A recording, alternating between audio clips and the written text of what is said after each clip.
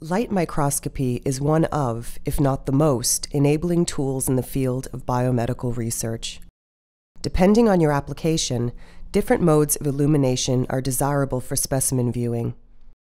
This video will demonstrate two optical modes of transmitted light illumination: phase contrast and DIC, or differential interference contrast microscopy.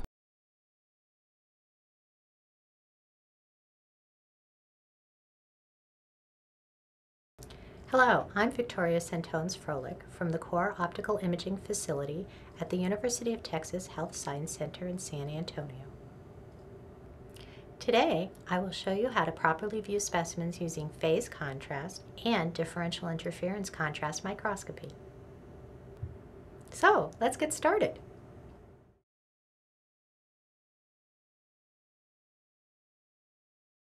Standard bright field microscopy is not adequate for viewing transparent and colorless specimens. Phase contrast microscopy is often used to produce contrast for transparent, non-light absorbing biological specimens. The technique was discovered by Zernike in 1942, who received the Nobel Prize for his achievement. The phase contrast microscope is a bright field light microscope with the addition of special phase contrast objectives, which contain a faceplate or ring and a condenser annulus instead of a diaphragm. The annulus is usually located in the condenser turret, and the size of the annulus needs to be selected for different objectives. After setting up Kohler illumination, choose the proper phase objective and then rotate the appropriate phase annulus into position in the condenser. Once the objective phase ring and condenser annulus have been properly aligned to be concentric and overlapping, we can view the specimen and properly adjust the focus. So let's demonstrate what phase contrast looks like through the microscope. Here's a look at a rat liver slice under phase contrast. This method enhances the appearance of biological material by changing the contrast from different shades of gray to shades from black to white. You will notice, however, that specimens are surrounded by a halo which obscures fine structure. This halo is an artifact of illumination by the phase annulus. Now you'll notice when we switch to bright field, this specimen is very difficult to view. Switching back to phase contrast, we can clearly see the structure and shape of the cells in the rat liver tissue.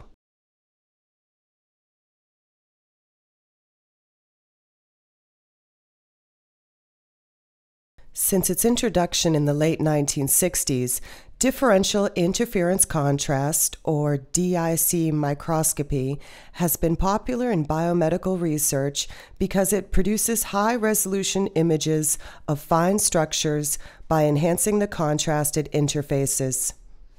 The image produced is of a very thin optical section. In fact, the ability of DIC to produce optical sections has made it a useful mode of transmitted light illumination to accompany confocal microscopy. The DIC microscope is a bright field light microscope with the addition of the following elements: a polarizer between the light source and the condenser, a DIC beam splitting prism in the condenser turret, a DIC beam combining prism just in back of the objective, and an analyzer in the infinity space before the tube lens. In order to obtain the best performance from DIC optics, it is important to first align the light microscope for Kohler illumination and then place the DIC elements in the optical path. Light from the source passes through a polarizer and is then split by the first prism. These paired beams travel close to one another. If the pair both pass through the same material in the specimen, then as they are recombined by the second prism, they do not interfere with each other and therefore appear gray.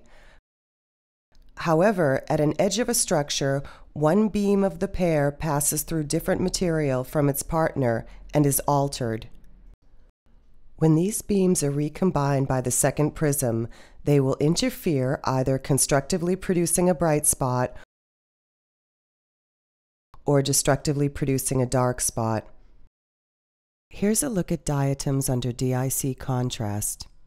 You will notice that fine detail of the diatom structure is readily visible. However, if the DIC optics are removed, these details disappear. The contrast across the specimen is bright on one side and darker on the other. This gives the impression of topography, but in fact, this is an illusion. The direction of the shadow cast effect can be reversed by turning the polarizer through a crossover point to the opposite contrast.